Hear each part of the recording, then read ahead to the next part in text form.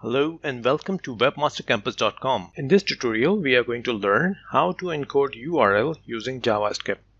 Okay, let's get started. Let's create an index.php file and let's create another one, encode.php file. Okay, these are the two files that we have created.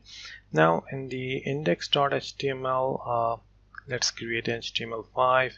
Okay, and in this one I'm going to create an h1, and this one I'm going to write the title of our code. The file is open. I'm going to just refresh it so you can see the debug mode is also open. So JavaScript, how to encode URI. Actually, why we need to encode the URI? When we directly work in the web browser, we don't need it, but when we are going to call a AJAX call or make to AJAX call anyway, using the HTML5 or using jQuery. Okay, so you need to make sure that the data you are sending will receive all on the server in the right form, and to make sure this, you have to encode the URL. Let's see an example to better understand it. So what we need for this one, let's create a button and let's call send encoded data. Okay, and in this I'm going to make an on-click call. Let's call send data function in this one, and now I'm going to create the script, and this script we are going to call a function send data. Okay, just need to verify is it calling or not. I'm going to write down console.log and give it a message, send data just called. Okay, so let's run this to verify it. Refreshing it, working fine, just going to click it. Okay, so we got the message in the console, send data just called. Okay, so far the functionality is working. Okay, now I am going to call a JavaScript jQuery. Okay, because this will make our life easier right now, jQuery. Okay, and now go and create a document .ready. To get the confirmation, our code will only run when the document object model will be ready. Okay, so this is the good way to get the confirmation and start working on it.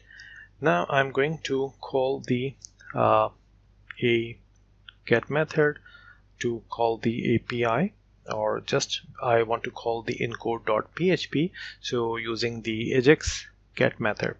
And this one we are going to provide a URL and it will receive a function. This function will have a data, okay, and it will return with the status. Okay, so this anonymous function will be called when our API or the file we are calling will return the result, and it will give us the output. So in this we are going to console data and console.log. I'm going to call the status. Okay, so we just call this information. Here we are good on this one, and let's call the URL we are going to pass encode.php, and just that's it. Now let's visit encode.php. What will happen when we receive the call inside the encode.php? We will just show the message you called encode.php. okay, php file. This is the message that we are going to show to for the testing. Okay, so far we are good. We are calling when the button will click. Okay, what will happen?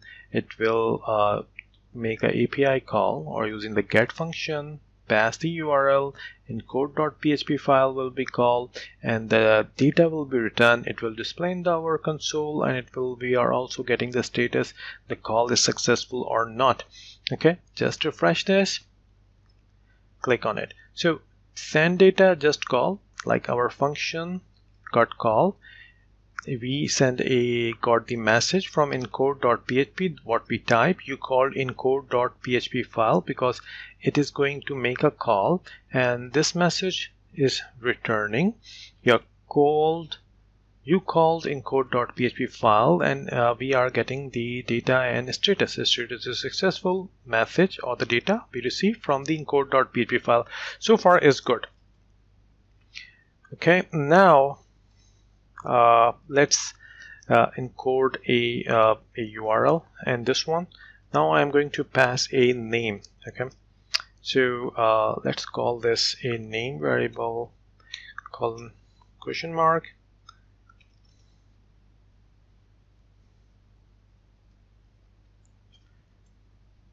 Okay, now we need to pass some data to encode.php. For that purposes, I'm going to call this, let's say name, pass the name, and name is mark. Okay, mark will be passed, and this mark needs to be received on this side, and I'm going to call a name, creating a name variable, $_ will receive the name. Okay, so it's a way to get the get parameters from a URL. So this will get the name from the URL, and it will assign to the name. And let's add this name using the $name over here. Let's change this message, encode.php file receive name, and what is the name will be shown. Okay, so we are good so far. Let's refresh this and click on this. So send data, just call encode.php file receive name mark. Okay, so to just focus on this, I'm going to disable this one. Let's disable this one. So let's focus on the message. We got encode.php file receive name mark. Let's update this, and now I'm going to pass Mark and Jill.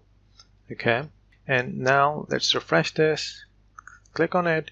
So you can see we are just receiving Mark but not Jill and Jill. Why? Because this "and" is breaking the code, and it's not receiving on the server side or the other page or API, because this is not encoded. We have to encode it, otherwise it will not receive on the server side, because if you paste this URL in the browser, it auto encodes it. But now we are passing this using the AJAX call. We have to make sure that this data is encoded. To encode this, or for the testing purposes, I'm going to write down, let's separate these two, and this one I'm going to write down encode URI component with this method, and you can see this is how we can easily encode it.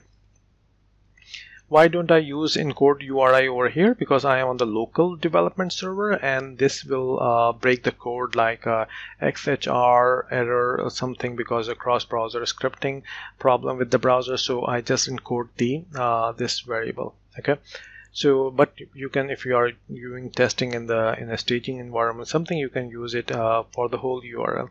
But for right now, for the development purposes, I'm using it just for the data.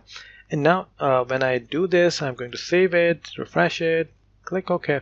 Now you can see Mark and Jill have received on the encode.php. So this one is receiving both, because it is receiving a encoded data. So now our file can easily decode it.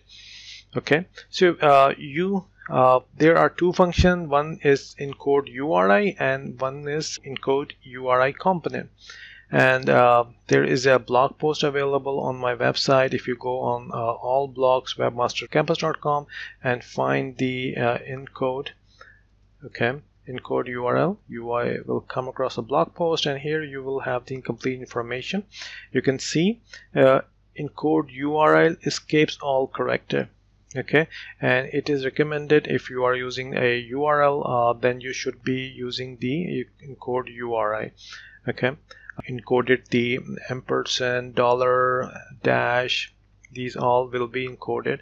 But if you are using encode URI just, it will not encode the following characters like slash, question mark, at the rate, dollar, ampersand, dollar. It will not be encoded, but you encode URI component, it will encode all except the following. So you can go and find out more details. There is another examples available that will help you to understand how to use encode URI, and you can see how it is easy to encode the URL. Thank you for watching this video. Please like and subscribe my channel.